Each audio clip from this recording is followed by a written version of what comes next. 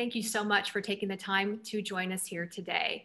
Well, we've got one of our favorite guests back with us today, Diane Lang. And if she's new to some of you, well, you're really going to like this woman. She really knows what she's talking about, has excellent tips. And we're going to get a lot of great tips today as she discusses the effects of loneliness and steps we can take to bounce back. She's got some strategies that can help everyone, no matter the age, and she will be available to take your questions at the end of her presentation. Now, this webinar will last about an hour. All video and audio lines will be muted. And if you have a question for Diane, and we certainly encourage conversation, you can just scroll down to the bottom of your screen where it says Q&A, and you can type your questions out there. I am happy to read them to Diane at the end of her presentation. Diane, it is always a good day when you're on board. I am looking forward to another informative webinar from you. Go ahead and take it away. Thank you so much, Melissa, and thank you everybody for being here. So welcome to Bouncing Back from Loneliness. So a little bit about me if you've never seen me before. I'm Diane Lang, and I am a therapist, have been a therapist for over 20 years. I am also in the education side. I have been an adjunct professor at Montclair State University, as well as Rutgers University for about 15 years. So I've been on both sides of the field, teaching and as a therapist. So today, as I talk about loneliness and isolation, please feel free to put any questions that you have in the chat board. I'll speak for a while, and then I'm going to leave plenty of time for Q&A. So if you have any questions, just put it up there and we will get to them. So thank you for being here. So I just wanted to start out a little bit with kind of a little information about loneliness and isolation. So during the last year, and actually it's longer than a year, it's about a year and 3 months that we have been in the COVID lockdowns, where, you know, we have had to deal with things that we've never dealt with before. We had to deal with things that we couldn't prepare or plan for. And it lasted a lot longer than it was supposed to. Because if you remember going back to March 2020, it was supposed to be 2 weeks to a month, right? We were going to just lock down, make sure the hospitals had enough room for everybody, and then open back up. And here we are a year and 3 months later. And I know for me, because I am in the New York City tri-state area, we were really hit really hard. And we were locked down for way longer. We actually just opened up fully a few weeks ago, where now everything is finally open. But during this whole year and a half almost of dealing with COVID, one of the things that we have seen is that we've seen a mental health crisis. And the reason behind the crisis is not just because we went through COVID and people getting sick, which of course could be an absolute part of it. And I hope here nobody knows anybody who got really sick or who passed on. And if you do, I'm so sorry for anybody's loss. But there's so many other reasons that we were feeling this mental health crisis. And one of the top factors is depression. And what happens is one of the top factors of depression outside of mental illness or genetic mental illness is loneliness and isolation. When we feel lonely, when we feel isolated, that leads to depression. And in a year like this, it was challenging to so many people of all different ages. So loneliness and isolation, which can play a factor in anybody's life outside of a pandemic, really got challenged this year with the pandemic. But in general, just to give a little bit of knowledge outside of a pandemic, 46 million Americans say that they either have just one person or nobody that they can trust. That's a huge number. Think about that, 46 million Americans. So that means there are so many people in our country alone who are really feeling the effects of loneliness and isolation. And again, that has nothing to do with the pandemic. People feel this in general. So a little bit about this. Being that loneliness and isolation are top factors of depression, let's dive in a little bit. So what is loneliness? So loneliness is when you feel alone. You feel that you have no one to talk to. You have feelings of sadness, anxiety. You find it very difficult to make friends, to socialize, and to have a support system. Now that we just said that factors of depression or loneliness and isolation, just so you know, on the other side, the top factors of happiness are socialization. And socialization includes fun, it includes community, and it includes a support system.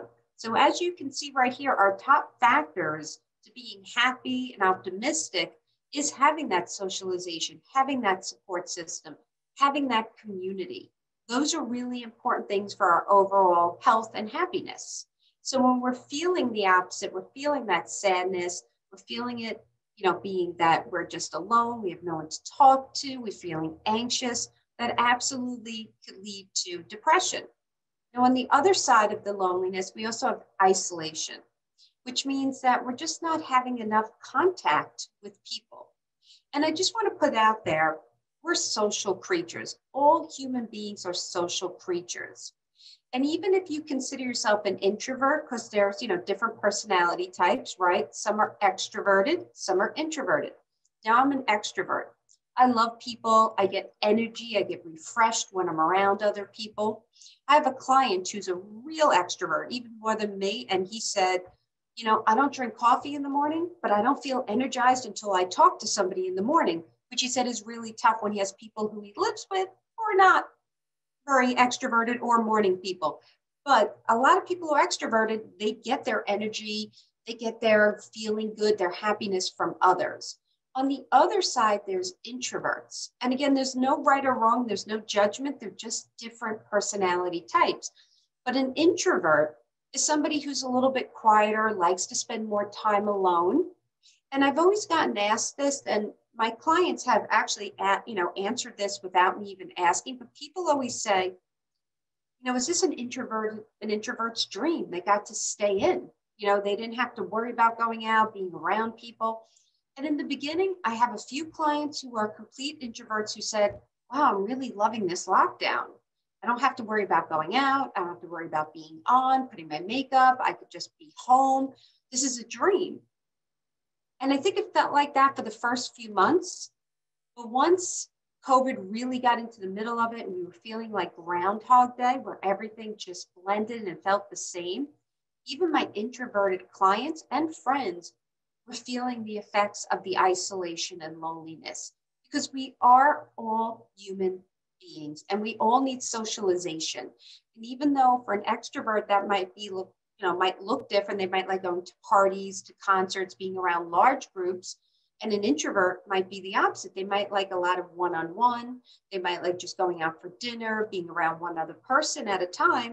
We still all need that socialization and we all need support. So just to put that out there, for us to heal, for us to grieve, forgive, to work through anything, we need a support system. So whether you're an introvert or an extrovert, we still need other people. We still need connection. And even though during COVID and lockdowns, we were connecting virtually, but remember that took a while too, because in the beginning, we thought we were going to go back to normal. So no one really did anything. And I remember because I was teaching college, and I think it was the March 13th or 14th, somewhere around there in my area, in the New York, New Jersey area. We were at college teaching and they said, this will be the last day. Our spring break will be extended for a few weeks and then we'll come back. So no one even thought about going virtual because we just kept assuming we were going to go back. By the time we all realized this was going to be much longer than we thought, then we started doing a little bit of virtual. But it took a while before everybody switched. And at that point, people were already starting to feel the loneliness, the isolation, the sadness, and the fear. So even though we started doing virtual, it took a while. That was one piece. The other piece is virtual is great, and I am grateful and thankful that we have virtual. I don't know what we would have done without it, right? We kept our schools going, the colleges, we got our socialization, our classes in. But the best form of connection and socialization is still being in person. And that's something that we still always need. Again, virtual, phone, they're all great, but they're not the same as being in person. So we really do need that socialization. And I do have to say, even though everything is pretty much open, even here in my area, and everything's starting to get back to a little sense of normalcy, I have a lot of clients who've been really affected by all this loneliness and isolation and grief and fear, that they're now having social anxiety, trying to get back out into the world. And they're not necessarily afraid of COVID. They have their vaccines, they've done everything correctly. They're more afraid of socialization. They're getting social anxiety, something they never had before. And that is something that we've seen because we've gotten so comfortable being locked down and we got comfortable in our own homes. Now going out and opening up has become tough and anxious and fearful for a lot of people as well. So that can add on to the loneliness or isolation because we want to go out, we want to connect, but yet now we're having all of this fear of, can I do this? How do I do this? I had a client say to me a few weeks ago, but in this month, she said, I'm so glad everything opened. I'm really excited, but I haven't been on a date now in over a year and 4 months. I don't even know how to date. And she's divorced. She's in her 50s. And she's like, I want to get back out there, but I'm so scared. I haven't even dated. I don't even know what it's like to go on a date. What do I wear? What do I do? I feel so awkward and uncomfortable.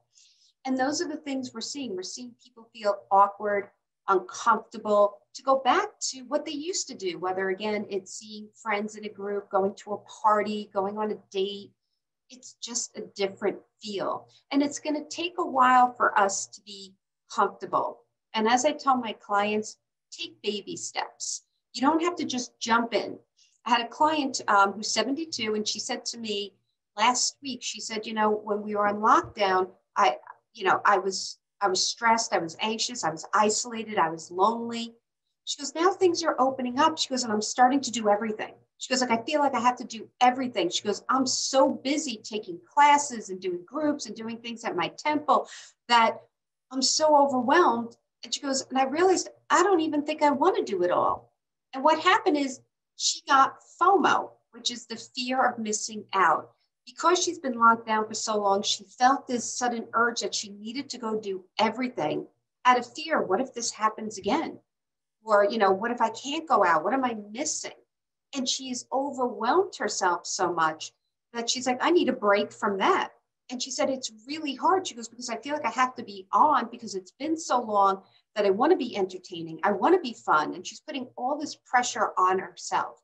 So remember, going back out, even though it's great that everything is open and we're getting back to normal and all that safety with our vaccines and sanitizer and all of that great stuff, take baby steps because you don't want to feel overwhelmed and put too much pressure on you, or you don't want to get too anxious and have social anxiety because you're not used to it.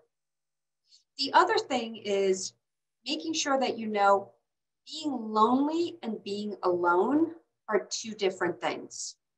You can be lonely in a large group of people. And I've had clients who've said this to me for many years, that they'd be at a party or a dinner with all their friends or family members and still feel alone because they weren't feeling an emotional connection. They felt different. They felt they didn't fit in. And then there's people who, when they're alone, feel amazing being alone. They don't feel lonely. They actually say they feel solitude. They feel peace. So again, there is a difference between being lonely and being, alone. So just remembering that even during a time like this, there were times that, I felt the isolation. I have been working from home since day one. And here in the New York, New Jersey area, maybe in the fall, we'll go back to a little bit of in person. I'll be going back to in-person teaching at the college. But outside of that, nothing else has really gone back. We're now in a hybrid world where people like the Zoom and like to do things from home and virtual. So I have to say, even though I felt that loneliness and isolation, I also still enjoy my alone time. And there are times that I know I need to feel, to reboot, to refuel alone. And it gives me that sense of solitude, that sense of peace and calm. So just remembering there's a difference between loneliness and being alone. Now, a little bit more about this. Most people do struggle with loneliness throughout their lifetime. So It's completely normal. It's completely natural to feel loneliness. Every human being, no matter their age, where they live, their gender, it doesn't matter. Everybody will feel loneliness at one time or another. And that's completely normal. And people always think, I don't want to, I don't want to feel this, because they think of loneliness and isolation as a sense of pain. But there is some teachable, learnable information we can get out of being lonely and isolation. There is something it's trying to tell us, which I'll get a little bit more into. But if you are feeling lonely, isolated, depressed, remember, it's normal, it's natural. As we said, 46 million people feel that because they feel they only have one person or nobody. So don't feel bad about talking about it. You will not be judged. It's not something that you can't share. I know a lot of people feel there's like a stigma towards it, and they feel like they'll be judged. They feel like they'll be unliked for it. They'll be different. And, one of my clients said, I'm afraid to tell any of my friends that I feel lonely. And when I asked her why, she said, I'm afraid they're going to think like I'm a loser. Like, what? You don't have friends? Your family doesn't want to see you? What's going on? And that's not the case. Sometimes we get these kind of internal dialogue, this negative self-talk or self-bullying, as we call it, where we're very harsh, judgmental, critical to ourselves. And I don't want you to do that, because the truth is everybody feels lonely at one time or another, actually more than one time or another. We're all going to go through, whether it's a loss of a loved one, whether and it could be loss of a loved one, it doesn't have to be death, it could be a breakup, it could be a divorce. It doesn't matter if we're going through a change, a transition, a shift, we moved, we retired, we had empty nests where our kids moved out. We can easily feel the sense of loneliness and isolation. But if you internalize it, you make it worse. And that's the one thing we don't want people to do, because when they internalize what they're feeling, it makes them feel worse, because it makes them feel like they have no one and they're self-isolating.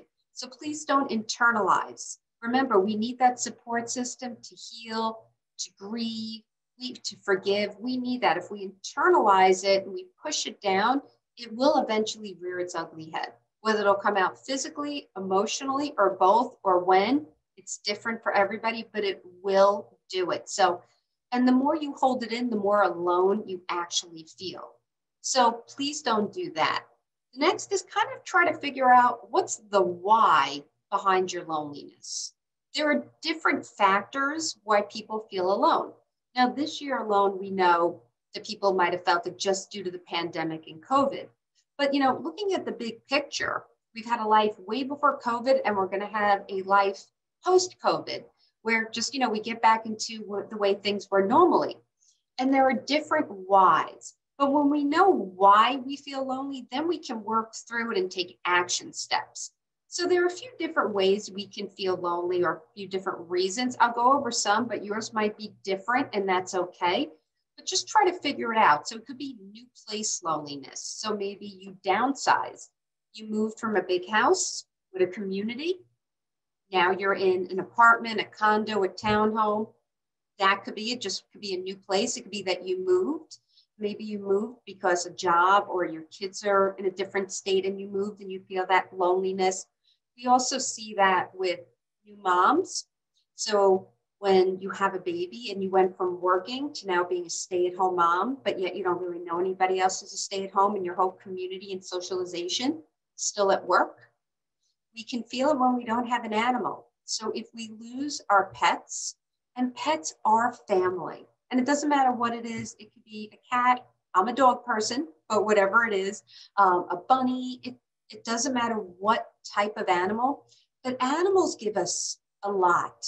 They give us unconditional love, which is so important. We need that unconditional support and love. And they're always there to greet us. And when we lose an animal, whether it's because we moved and we couldn't bring the animal with us, especially if we downsized and they're not allowed. I've had clients who had to, unfortunately, put their pet up for adoption because they became very allergic and it was causing too many problems with asthma and sinus problems. It could be that they've passed on. and they went to the Rainbow Bridge. I hope everybody knows the Rainbow Bridge because I know some of my clients are like, what's the Rainbow Bridge? That's where I'm hoping to go, where all my animals are. But when we lose an animal, not only do we lose the love, but we lose that we feel more lonely because the house can be empty, especially if you live alone. So animals can cause this loneliness and isolation. My clientele as a therapist is with traumatic brain injury and spinal injury. I have a lot of military. And for my clients, for them to actually start getting out and socializing or to get to live alone, I use pet therapy, a dog. And it is one of the only ways I have gotten so many of my clients to move out on their own, to get over their social anxiety, their PTSD, their loneliness and isolation. And it is an amazing technique using animals. The only downside is eventually they will pass on and they don't live as long as us. So preparing for that too, when, for us, what we do when an animal gets to a certain age and we retire them from being a therapy dog, but they're still your pet, we bring in a new dog. And even though when you lose one, you still love them and it takes a piece of your heart, it takes away some of the loneliness. So animal, feeling different than everyone. And this can be, again, where people can say they're in groups, whether it's work, school, friends, community, where they're with a group of people, but they just feel no emotional connection. They just feel like they don't connect to the other people. They feel different. So I have a client who recently moved into senior living, and she said, I feel very awkward. She goes, because I moved into a place where it's very religious and they all go to church on Sunday and they have prayers. And she's like, I think that's wonderful, but I wasn't raised with that. I have no religious background. I don't go to church or temple. I don't, have any interest in it. I'm not even really aware. I'm not big on the holidays. It's making me feel really different. So sometimes it's just feeling unique or feeling different than the people you're surrounded by. That can make you feel lonely. No sweetheart loneliness. So if you're not dating somebody, if you just went through a breakup, a divorce, a loss, and not having that companionship, for a lot of people, that is their companionship is the other person. That can feel it. Unfulfilling friendships, especially friendships. Again, you can have a lot of friends, but if it's not reciprocal and you feel like they're one-sided, unbalanced relationships, you could feel very lonely in those friendships. Or it could just be, again, the lack of friendships, like if you lose driving, you move, all of those things. Any transition can cause loneliness. So, know the why, because when you know the why, then we can figure out what action steps to take forward to fix it. There's many different reasons. So, if it's somebody who's lost an animal, but they moved into a place and they can't have one, maybe we'll have them volunteering at a shelter. So this way they're getting it. If it's no sweetheart loneliness, maybe it is time for them to start dating. If it's transition and they just retired, then it's maybe forming new hobbies, taking new classes to meet new people, to gain new interests. But knowing the why really helps. The other thing that can be a trigger is, when do you feel the loneliness? So what I mean by that is, for a lot of us, we can be occupied even just by TV shows, being on social media, Googling, running into people, shopping, doing our normal routines. But there are always certain times of the day that people say they feel their loneliness, and that's where it really hits us. So know that. So if it's a nighttime, maybe you feel the worst at night, especially, because maybe you're not with your spouse anymore and you used to spend dinners and watch your favorite shows. This might be the time that you call a friend. This might be the time where you go out to, the community settings in your area and talk to other people. Maybe this is the time that you will go to the restaurant in your place so you don't feel that loneliness. If it's morning, because a lot of people said they had a morning routine and they always woke up together, whatever it is, or the kids are gone, whatever it is, then maybe in the morning, instead of staying home and feeling it, you'd go outside for a walk, or you would join a gym or a studio where you could take a yoga class, where you can connect with other people. So when we tend to be bored, when we tend to be alone, that's when a lot of that negative thoughts come up. And again, those are the thoughts like, well, I'm always going to be alone. No one's ever going to want to date me, or, nothing goes right for me. or I don't have friends like everybody else. Something must be wrong with me. And we start that judgment, that harsh, that critical, negative self-talk, which just leads into a vicious cycle of just beating ourselves up, but not taking action to move forward. So know the why and know when you feel the loneliest so we can work on it and move forward. Now, a little bit about bouncing back. So as I said in the beginning, loneliness really can be used as like a teachable, learnable moment. So when you're feeling lonely, when you're feeling isolated, which again could lead to depression, you want to think about it as like an alarm going off. It's a wake-up call saying, hey, you know what? You need to take some steps forward to be more social and to be more connected. Now, remember, some people will isolate themselves. And I just want to bring that up.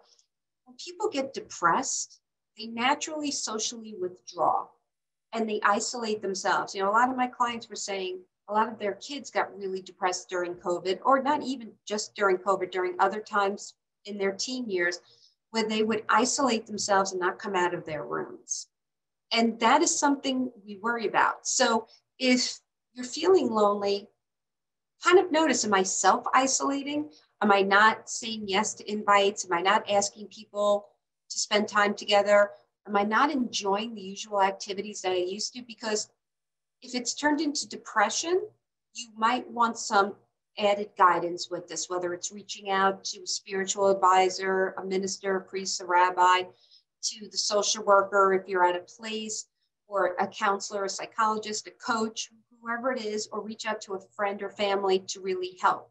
So remember, depression has a few different ways, signs or symptoms, ways to know. So isolation and loneliness are top factors, but it could also be withdrawing, not feeling the usual interest, fun, happiness that you get when you see people or do those activities that you love. You could be feeling sadness, hopelessness, helplessness, and having that rumination of all those thoughts where you just feel like you can't stop it. It affects your mood, it affects your day, it affects your sleep. So really making sure, did isolation and loneliness, is it situational? Is it something that I can deal with? Or did it turn into depression? Or of course, anxiety as well. But in general, if you don't have the other symptoms, it is a warning sign. It's an alarm going off saying to you, you're isolating too much. It's going to lead to loneliness. You need to make a change and figure out why you're feeling this way. So making sure, so use it as an alarm. Really, it's a preventative way before it turns into depression and or anxiety. Because remember, depression and anxiety can work together. You can be depressed and anxious, and we don't want that. And the other thing to remember is after a year and 3-4 months, almost a year and a half of a pandemic, we're also grieving. And you don't have to necessarily just grieve if you've lost someone due to death. And if you did, obviously you're grieving, but we can also feel the grief from just losing our socialization, our security, our normalcy, relationships that we've lost. There's a lot in there, and grief can also make us withdraw and feel depressed as well. And if you're having any of that or you notice it with other people, please reach out. Also remember this, we've all felt lonely, we've all felt isolated, we've all suffered. And even though no one wants to suffer and doesn't wish suffering on anybody else, suffering is what connects us, because we can all understand what it feels like. So I might not understand your why. Maybe I've never been through your why. Maybe I've never been in a divorce. Maybe I've never moved yet and I didn't have my family or my circle around me. But we all know what it feels like to have the emotions of sadness, hurt, fear, anxiety. That we all do. And we can all relate and empathize to the emotions behind it.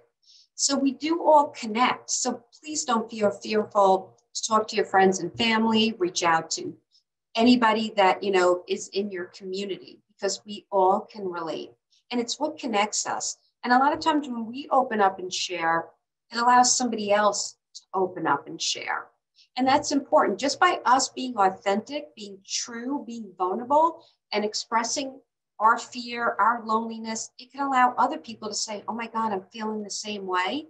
Or to go, Oh, I'm so thankful I'm not the only one. I was feeling like something's wrong with me. Hey, maybe we can work through this together. So really don't hold it in, don't internalize. So stopping the self-judgment. So letting go of judging yourself for feeling lonely is one of the first steps. Because again, for many of us, we have what we call the inner bully. And what I mean by that is we all have self-talk. Everybody has self-talk. We all talk to ourselves. Even if you don't want to admit it, we all do. But because we all have what's called a negative bias, we tend to lean towards the negative, notice the negative, get stuck in the negative.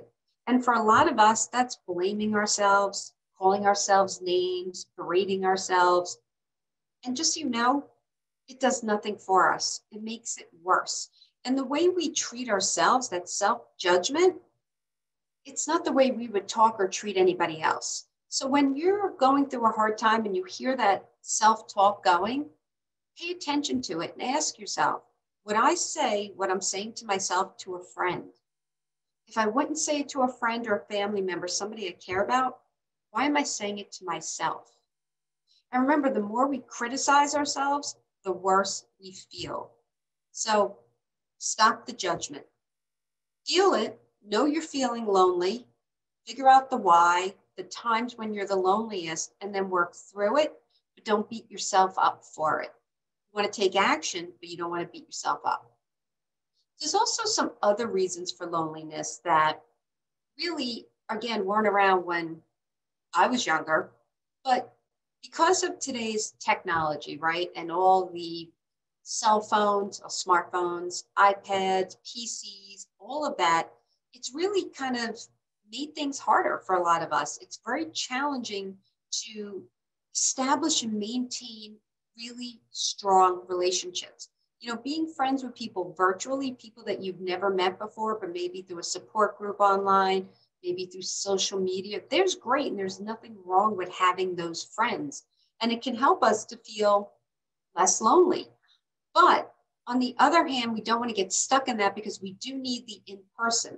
The other thing we've noticed is there's a generational difference. So with your kids, your grandkids, they actually socialize differently than the rest of us, like 40 and over crowd, middle adult and late adulthood. And for them, it's very normal to just communicate, just socialize through texting, through emails, and that doesn't give the same feeling. But they won't know that you're feeling lonely unless you tell them. They won't know that this is not working for you because it's what they're used to. And it's taken away a lot from communication. And it's taken away from a lot of them spending even time alone and getting to know themselves. But it is the way it is. And there's a lot of advantages to technology as well as disadvantages. So if your kids and grandkids typically email or text, you can use that. But you might want to say to them, hey, maybe once a week we could do a phone call or a Zoom call, because at least hearing the voice or seeing them takes away from some of the loneliness and makes you feel connected. Texting and email, it doesn't make you feel that way. It's a great source for, hey, what time do you want to meet? What do you think of these places? What are you bringing to the party? The weather's going to be good. Bring your shorts, a bathing suit, whatever it is. But to have in-depth, to have deep conversations, meaningful conversations, we need more than that. So it's telling them, sitting down with your kids and grandkids and saying, hey, it's different for me. I really don't enjoy emails or texting unless you do. And I don't mind doing that once in a while, but could we maybe talk by phone once a week or have a virtual, whether it's Zoom, Skype, FaceTime, whatever it is, and let them know, plus seeing each other in person if you can, depending about COVID and also how far away they live. But really talking about that, because that's been one of the biggest things I hear from my adult clients, and again, the 40s, midlife and up, is that they feel disconnected, and not just because of COVID, with their kids and grandkids, because they don't have that connection, because they don't get to see them often. One was COVID, two, busy schedules, and three, a lot of them live in different states. And a text is nice, just saying, hey, I'm thinking of you and letting them know, but it's not the same as catching up and having a full-blown conversation, hearing and seeing each other. So really have that conversation, because again, texting and email doesn't make us feel less lonely. Maybe a little bit, makes you feel thought about, for a little bit, but it doesn't give that sense of community support and socialization that we need. So if you're combating loneliness, you want to work through it, you want to use loneliness to motivate us to reach out to people. So again, here's another way we can use loneliness as a motivational tool, as a gift, as a teacher. I'm feeling lonely. I don't want to feel like this. I don't want to feel depressed. How can I strengthen my relationships? Really important. How can I strengthen them? Or extend and create new ones. Now, first things is we all need support, as I talked about. And the key with support is we all need unconditional support. And what I mean by unconditional is those are people in your life who you love and respect, and who love and respect you back unconditionally. And that's important. So when we have people in our lives, it could be our own parents, grandparents, it could be friends, it could be family, doesn't matter, who love us with conditions. They love us when everything's going well, when we're having fun, when we're not asking for anything. That's fine, but it's not deep, and it's not people we can trust and who we could be vulnerable with. And if we don't have those people where we could be vulnerable, we could be open, authentic, then we're going to internalize everything, which leads to depression and anxiety. So you want to make sure to strengthen the relationships that you trust, to really work on those. Now, this is the thing with support and trust and unconditional. When somebody's unconditional, it doesn't mean they won't tell you the truth. It actually means the opposite. They will be very honest with you. They'll tell you if something you're doing is harmful, unhealthy. But the key here is they will not judge you for it. They will not reject you or abandon you. And that's the really important part.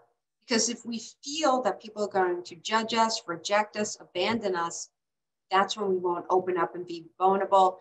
We'll internalize, we'll withdraw.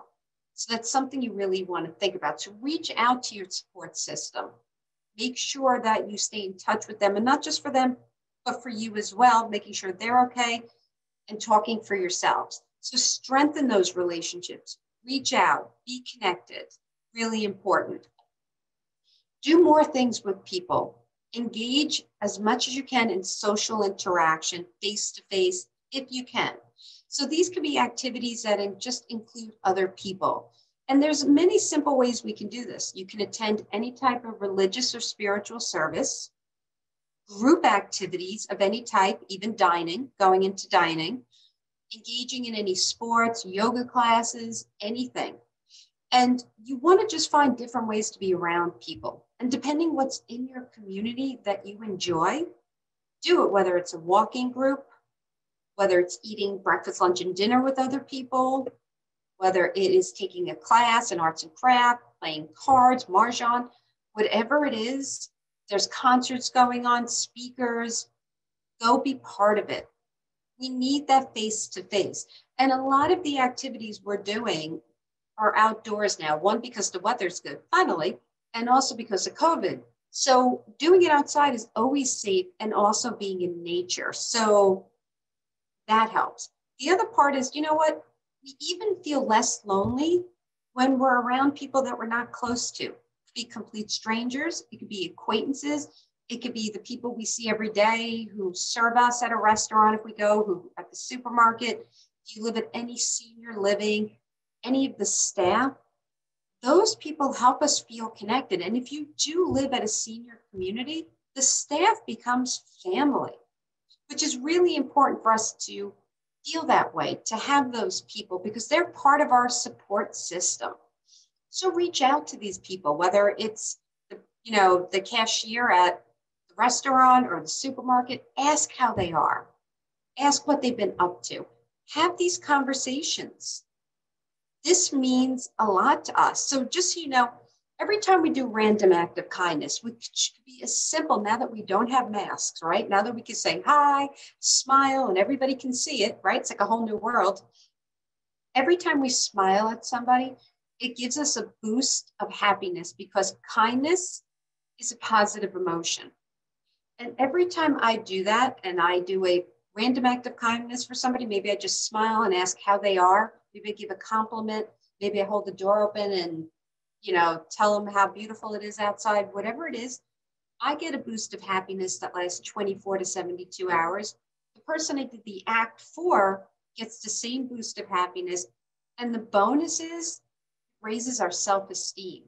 So just by talking to people who are acquaintances, strangers, people you see around your community, even if you just stop and talk for 2 minutes, pet their dog, ask them about the weather, whatever it is, that helps us feel less lonely. So it doesn't always have to be that you have to talk to your friends and family constantly. If there's people around you that you can reach out to and talk and have those interactions, that helps us to feel less lonely as well. So you want to do that. Hop online in a meaningful way. So if you're going to spend time on social media, on the computer, you don't want to just scroll out of boredom, whether it's Facebook or just Googling, doing games. We get really bored and it's could be overstimulating as well. So instead, do something that actively involves you. Join a support group. There's so many virtual support groups. And again, I'd rather you be in support groups in person, but what if you can't, whether it's COVID, driving, times, distance, support groups, you can see each other, really important. Play a game where you're interacting with other people online. So not necessarily like solitaire on the computer where it's just you, but play against other people. Have a virtual coffee date. Have a virtual happy hour with your friends, especially people who don't live near you. Connect with people. If you're going to use online or you're not able to go out yet or for different reasons, still virtually connect with people. Again, in person's always better, but the second best would be virtual. Spend time in nature. When we're in nature, it helps us naturally to feel less alone.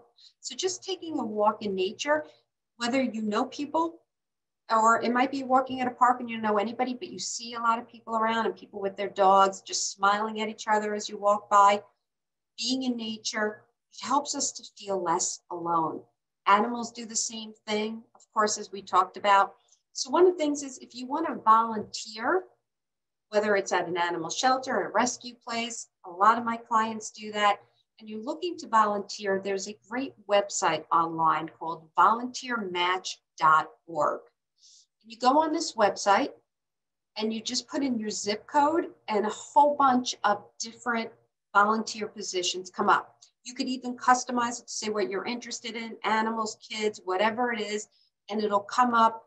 Some volunteer is online. So if you're still not feeling comfortable, there's other reasons that you can't do it in person, there are volunteer positions online or from home, or you can find a place that's near you. And again, it could be very few. I have a client who's 74 and she volunteers just 1 day a week for 3 hours at an animal shelter. That's all that she needs, but it gives her a socialization. It gives her unconditional love and she loves animals. So that's another way.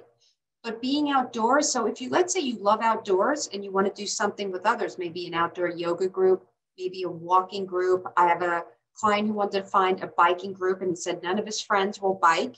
He's 78 and he goes biking every Saturday. You can go on meetup.com. And meetup.com is not a dating site whatsoever. It's a socialization site. And what again you do is you go on meetup.com, you put in your zip code, and it'll tell you all the events that are going on both virtually and in person around you in your area. Now, if it's virtual, it doesn't even need to be in your area, but if you want to be in person, it'll give you that. If you don't see what you're looking for, like I had a client say to me a few months ago, she wanted to be part of a book club. And she said, you know, I love my friends, but none of them are really into that. She went on meetup.com. She couldn't find a local in-person meetup for doing, a book club. You can start your own. That's the amazing thing. You can start your own group if you don't see. And this is another way to just get yourself interested in new, exciting opportunities. It's a way to meet new people, to socialize, and do hobbies that you love. So you have volunteermatch.com, .org, and meetup.com. And lastly, spend your time and money on experiences, not things.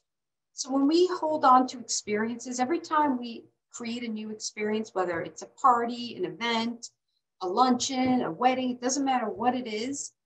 We hold on to those memories and experiences and they last a lifetime. And when we're having a bad day, we just take a few minutes, either look at pictures or close our eyes and visualize that event. It'll bring the same happiness back up. So spend your time creating memories and experiences. When you're in them, you enjoy them, and you can always go back to them and relive them and feel the same happiness. So spend the money instead on taking a class, learning a new language, taking a cooking class, going on a trip, whatever it is. And my client who is 72, who lives alone, she does trips before COVID, but she plans on doing one this fall. She goes in groups. She's single and alone, and she will go and meet in their small groups, and they'll travel to different areas. She goes through a travel agent, and she'll take these trips, and she meets a whole bunch of new people. And it ends up that she became friends with a lot of these people, and now they do their own groups of going away. COVID, stopped that for a little while, but she's back up to it. So memories, experiences. So I want to go to the end just to give you my email, because I know we're running out of time and I want to open up for questions. But if you want a copy of the PowerPoint, you're more than welcome to it. You can email me. Again, I'm Diane at dlcounseling2014@gmail. If you have any questions, thoughts, comments you want to ask privately or you think about later, please, again, feel free to email at any time. I will always respond and I can answer any questions. Diane, awesome information, fantastic tips. And here's a question for you. And for anybody out there who is watching and wants to ask Diane a question, this is the time to do it. Scroll down to the bottom of your screen where it says Q&A, and I'm happy to read your question. You can, of course, remain anonymous.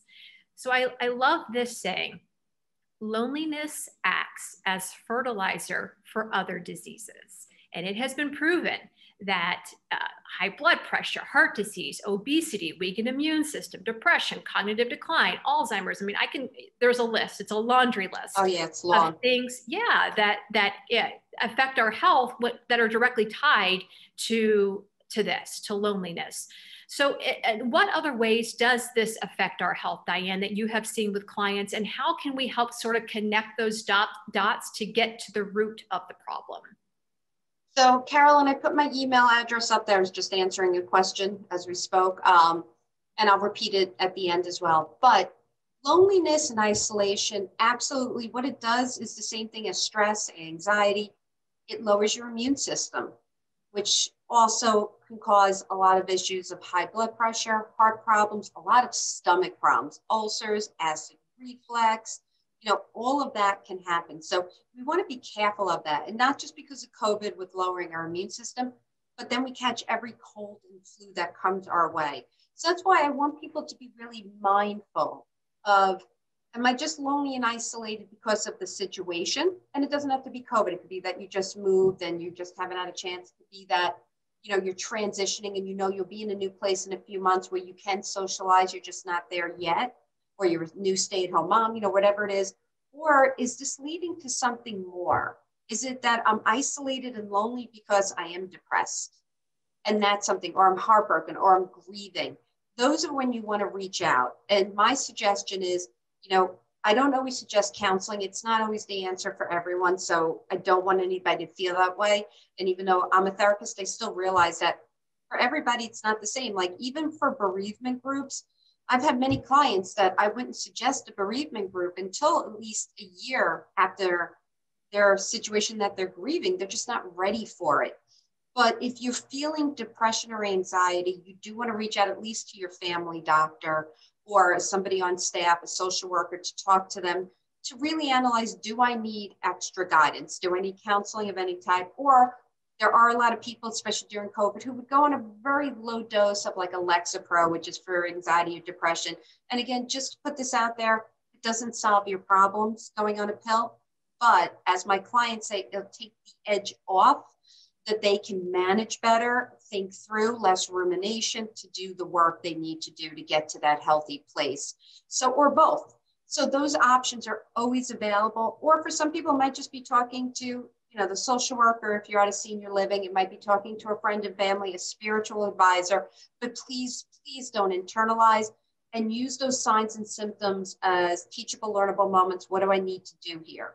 Do I just need to make some changes personally? Do I need to reach out? I've got one from Carolyn, and just so that everybody can hear the question, she says, my mom has sundowner's syndrome. She lives alone, and I'm trying to get her to move to assisted living, but she likes living alone, and she likes being alone.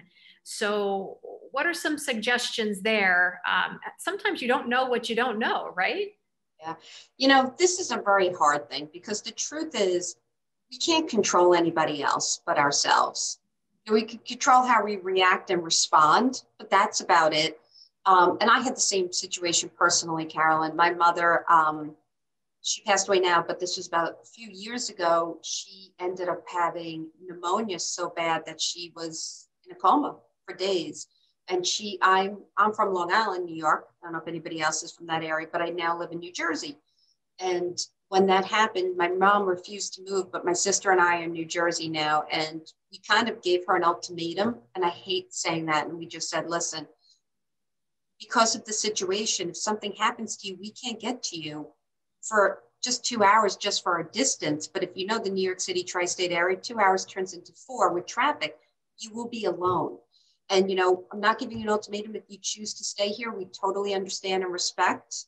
My mom was 78 or 79 at the time, said, but you'll have to know that the consequences are if something does happen, your family is not local enough to be here in 15, 20 minutes. And just laying out the truth of the situation actually, right, and your mom lives far, actually made the difference. And I have to tell you, my mom wouldn't move for years. It turned into, it had to be a situation that motivated her to move. But being honest, because at first, the rest of my family doesn't live close. They were like, oh, do what you want. And she would have stayed. But my sister and I just saying, we can't be there.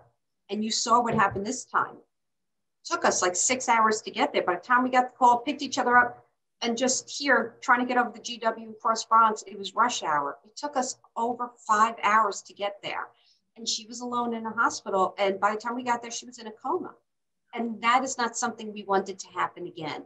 And being that honest, tactfully, was the wake-up call. And it might have to get to that place. If they don't move, then you want to take every safety precaution, get one of those life alerts, you know, really have neighbors, people who aren't called just in case.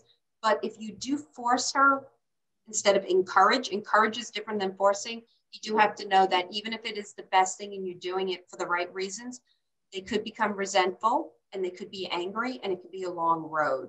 So what you can do is when she visits, if she can, or if you go to visit her, you can go to some places and take a tour, like go into an arbor, take a tour and let them make the decision themselves. You know, just take them around and say, we're not pushing you to do anything. I just want you to see your options. Do a virtual tour when you're with her. You know, those are some of the options. You can have her doctor, if you go to a doctor visit with her, who can recommend the same. Sometimes that helps. If there's other family members who can get involved, that might help. But again, unfortunately, we can't force people. And, I mean, you could, but it would be a very tough decision to do. And I don't recommend it because then we see a lot of anger. So if you can encourage, it's always best. And that is a really delicate situation and a tough balancing act. I mean, you live in Maryland, she's in Maine. That is right. Tough. But I do hope, Carolyn, that sort of helped you out a little bit. Those were some great examples and some great tips from Diane. And we hope that maybe you can use those in your next conversation with your mother. Now, we do have another question here from Karen, and to share her situation. Mom is almost 97, lives 4 hours away from me in her own apartment at a senior living, it looks like a community. I check in by phone 3 times a day. She's been very tearful in these conversations, which is not like her. She's a World War II vet. Thank your mom for her service. Absolutely. Saw plenty caring of soldiers in the Philippines and Tokyo. She said, what would you suggest in this situation? She has refused to move to New Jersey over the years, which is where I assume you live, Karen. She told me that she's cried more this year than at any other time, and it's really awful way to live your final years, and I agree with that. It says the community she lives in is facing a multitude of issues, financial, caregivers with burnout, etc. She doesn't fault them, Diane, but she says, I've heard of other places that went out of their way to keep their residents engaged during COVID. What can you suggest? How can you help Karen? So even if she won't move to New Jersey, and I'm not sure where you are, Karen, but I'm in New Jersey. So there's a lot of great places here, but even if she's not willing to, is she willing to move to another assisted living place in her area that's better suited for her? Yes, you know, just to tell you, caregiver burnout's a real thing in every assisted living, senior living, nursing homes, hospitals. I mean, it's a hard job. It's a really hard job. So I can understand the burnout. Not an excuse though. They still needed to step up to the plate and keep everybody in the assisted living, not just safe and comfortable, but challenged and not bored. And that is their job to do that. And if they didn't, I would look into other places that are local in her area. If she just needs somebody to talk and vent to, almost every therapist at this point is doing virtual. So I don't know if she's willing to see somebody from the comfort of her own home virtually. She does not have to leave, it's safe. And that might be another way for her to get some extra advice and guidance. And her insurance should cover it. There are people who, I know a lot of therapists don't take insurance anymore, but you can find somebody that. And I would also reach out to the social worker at the assisted living center and have a talk with them. Literally have a talk. And one of the other things is a lot of my clients are in group homes, and when they're not satisfied with the workers, and again, they're caregivers and they're burnt out, and we understand that, they've gotten personal aides and companions who have come to the place and would stay for a few hours. We did that with my mom at the end. She had the beginnings of dementia. She was in assisted living, but she didn't want to go to a nursing home and she needed a little more. And we hired somebody who we just said was a friend. She never even knew that she was a companion. And she would eat lunch with her, make sure she ate lunch. She'd wash her hair sometimes. She didn't have to, but she just cared. And she played games with her and watched TV with her and took her outside. And it made a huge difference. So they don't always have to be home health aides or CNAs. You can have a companion. They're not the ones who take care of the medication or blood pressure or anything, but just for companionship. And a lot of times you can hire, believe it or not, some of the local colleges. I'm not sure where you are, but like a lot of my students would do it, psych majors at Montclair or Rutgers. If any of that's near you, reach out to me and I can see if any of my students are available. And again, is there a situation that there is a place local to her that you can look into if she doesn't want to move to New Jersey? So just a few options. And even if the companionship's done virtually a little bit, even if you can't find somebody to come in, but just somebody she can talk to. And that's the biggest factor for loneliness.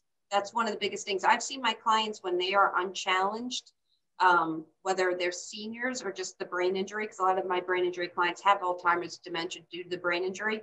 When they don't have the right care and the right companionship, it really, and they're unchallenged and they get bored, you definitely see them cognitively decline. So really important to get that help. And Karen, if I can help you, if you can't get her to New Jersey or you want anybody help with that, and if you can't get her here, or I don't know where you're located, but North Jersey, some of the greatest arbors, and I'm not saying that because this is arbor, they are that great. Roseland and Morris Plains come right up there. I mean, I would move in tomorrow if they would let me. They're just that amazing, beautiful, and caring staff. But even if it's not that, just let us know how we can help. Yeah, well, we hope that that helps you a little bit with your question. And again, thank your mom for her service. And I hope that you're able to find a solution that works for everyone. One final question, and I think we go back to that checklist, Diane, of what can I look out for my loved one? And also, what can I look at internally at myself? And so the final question here, in what ways does losing that sense of connection and community change a person's perception of the world? Oh, I mean, when you lose all of that, it can make you really not want to be here. I mean, just being totally honest, makes people feel that they're alone, that there's no kind people left in the world. It can make them angry and frustrated. It's very individual for everybody because it depends also what you've been through in the past and the reason behind it. you know, if it's due to COVID, some people are more understanding. If it's due to personal situations, it can cause a lot of resentment. So it's one thing we don't want people to have to deal with. You know, we can't live a perfect life, but we can definitely have socialization and support. And that's something that we all need. And it, you know, without it, we're not happy. And we don't have, I remember this, when we're emotionally, mentally not in a good place, we're not in a good place physically, because it's that mind-body connection. So we need to take care of everything holistically. Yeah. Excellent. Well, we have gone to the hour, top of the hour here, and a lot of great questions today, a lot of great answers. Diane, great information as always. We thank you so much for taking the time to visit with us. Thank you so much for having me. And again, if you want my email, because I said I would say before, Carolyn, I know you asked, it's just dlcounseling2014@gmail. And if you have any questions, thoughts, or comments, I will absolutely, or you could always reach out to Melissa and they will pass it to me. If anybody wants a copy of the PowerPoint, feel free to, and I can email it to Melissa as well. So yeah. Thank you so much for having me. Yeah, and thank you. And that does bring us to our next quick topic of discussion. This webinar will be available to everyone starting tomorrow. You will get an email, all of you who RSVP to watch today, with this link, and you can share it with friends, family members, whomever you want. And then it will, of course, be available on our website, www.seniorlivinglive.com. There you can check out this webinar. You can preview what's coming up over the next couple of months and check out our past video content all about senior living. Well, we thank you all for taking the time to spend it with us here this afternoon.